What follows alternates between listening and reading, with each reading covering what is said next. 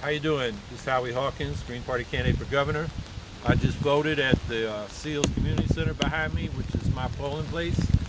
And I just want to say to anybody out there that thinks, oh, the Greens can't win, it's not worth voting. No, the more votes we get, the more leverage we'll have in the next session of the legislature. And we got life and death issues, like whether we're going to have health care for people that can't get a good health care plan under what we got now. That's the New York Health Act. The climate is in chaos. We got to build New York off fossil fuels.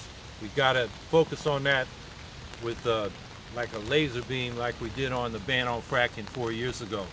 The schools need to be funded, and Governor Cuomo wants to put more money into charter. So the question is, are we going to give Cuomo a free ride, or are we going to demand more and come out of this election in a strong position to keep pushing? And whatever happens, we'll keep pushing. But the more votes we get, the more leverage we'll have in the whole process. So get out there and vote. Get your friends and families and neighbors and co-workers to vote, and vote green. Row D. It's the fourth row down, right across the line.